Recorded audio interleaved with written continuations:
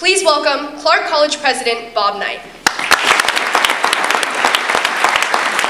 Please think about the word promise for a moment.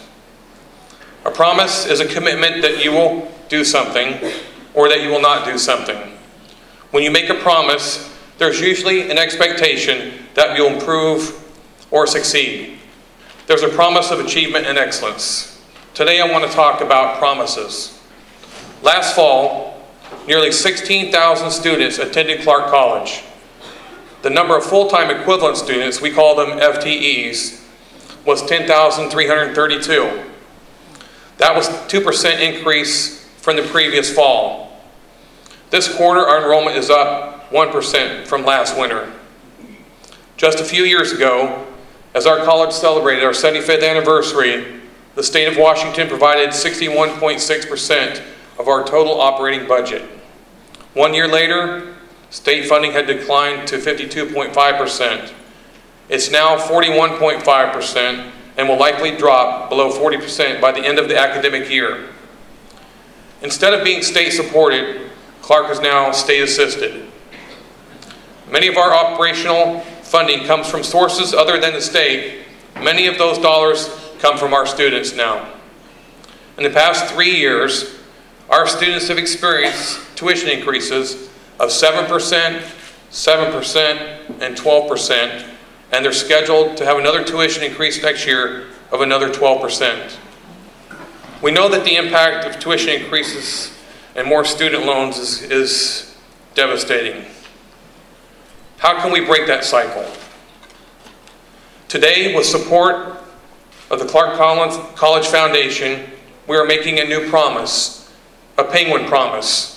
1 hour ago, we signed an agreement that provides a path for some members of the Boys and Girls Club to enter and complete their education at Clark College. It is called the Penguin Promise. If we succeed in getting community support, a pilot program will begin this fall.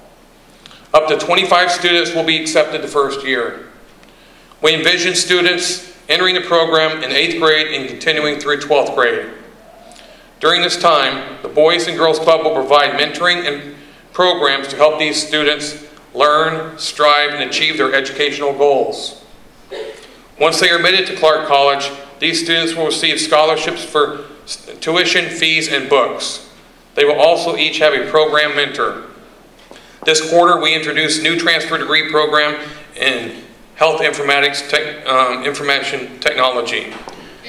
Today's healthcare professionals need to keep pace with today's technology. That's the focus of this program. Speaking of today's technology, we now offer new degrees in graphic design, and we have updated our degree program in web design and development. We have just finished an articulation agreement with Eastern Washington University. It identifies 11 associate degrees in career and technical education where our students now qualify for the Bachelor of Science degree in technology program at Eastern Washington. One of our new program stems from our partnership with Peace Health Southwest Washington Medical Center. It's funded by a $200,000 grant. It will allow Peace Health workers to take classes at the medical center to be trained as Washington State certified nursing assistants. It will give them the next step toward careers including medical and surgical technology, registered nursing, and emergency medical services.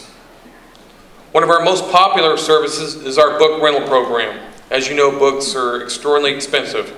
Last year, our bookstore offered 21 textiles for rent. That translated into 1,200 rental books. This fall, the program expanded to include 180 textbook titles and 75 calculators. In fall quarter alone, our students rented more than 3,000 books and saved more than $150,000.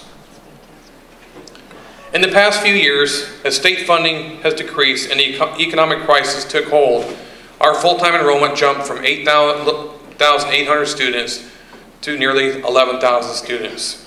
As we trim our class offerings, we see the frustrations when students aren't able to get the classes they want and need. This keeps students from moving forward as quickly as they could. And we know that there are discussions about deeper cuts. Governor Chris Gregoire recommended an additional 13% budget cut for higher education. At Clark, that would translate into a loss of an additional $3 million. But because our students will be paying more in tuition, that cut will be a net of about $2 million. These are tough times, and we are not asking for a budget increase. However, more cuts will impact our ability to train the skilled workforce that Washington needs to drive our economic recovery. In her budget proposal, Governor Gregoire suggested offsetting the budget cuts to higher education and K-12 and public safety through a temporary 1/2 cent increase in the sales tax. That increase would end in 2015. If you share our belief that this is a wise investment in our state, we hope that you will let your voice be heard. We are asking our community once again honor that promise. We're asking you to do everything you can to support the dream of higher education in Southwest Washington. It's a promise to do whatever it takes to help us survive as we emerge from the Great Recession. It's a promise to help us ensure that our children, our grandchildren, know with certainty that they can attend college, graduate, and lead rich and meaningful lives. That's not only a Penguin promise, it's a promise of a bright future for our region for generations to come. Thank you very much.